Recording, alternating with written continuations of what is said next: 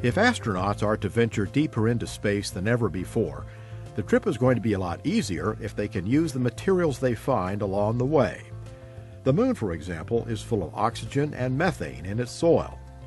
Processing the moon's dirt into substances such as rocket fuel and breathing air could give astronauts the vital chemicals they'd need to travel to distant asteroids or Mars. We've recently found that there's water ice at the poles of the moon. If we can capture that water ice, that's H2O. We can take the H2O, split out the hydrogen and oxygen, and that's rocket propellant.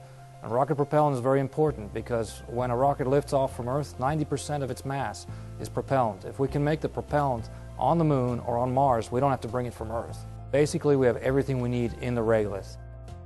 Collecting the regolith is where RASSOR comes in.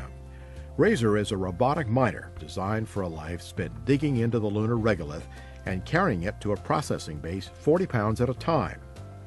Unlike scientific rovers NASA's operated on other worlds before, RASSOR is meant to move fast, avoid trouble, and solve any problems that come up along the way by itself, all while operating 16 hours a day for years. This is not your typical NASA rover with lots of very sophisticated instruments on it that are quite fragile. This is actually a very tough little robot. It can dig, it can climb, it can flip over. If it does flip over, it can right itself up again. One of the biggest challenges to overcome is the fact that machines working on the moon's reduced gravity can't count on their own weight to hold them down and let them work. RASSOR's answer to this problem is two barrel-shaped digging wheels that can rotate in opposite directions to give the robot the traction it needs to mine the dirt in the low gravity of the moon.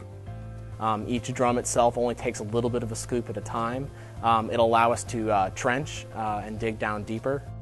Under development at NASA's Kennedy Space Center, RASSOR is expected to see several modifications as engineers and designers refine the design and put it through more testing.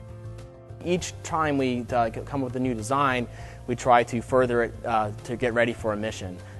And so each one will bring something new, like trying to get it closer to the relative environment. If the plans work out, future explorers could have RASSOR to thank for reaching out into space.